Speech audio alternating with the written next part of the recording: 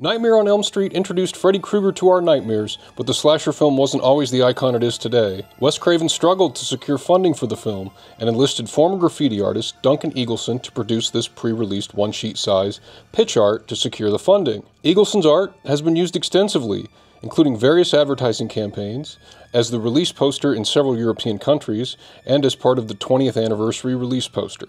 This stunning, one-of-a-kind, original art is truly an important piece of horror history, and is being offered to collectors for the first time ever. Movie poster art of this magnitude is rarely available for sale. Missing it would be a nightmare for any horror fan. Bidding is open now and ends March 20th at www.hakes.com.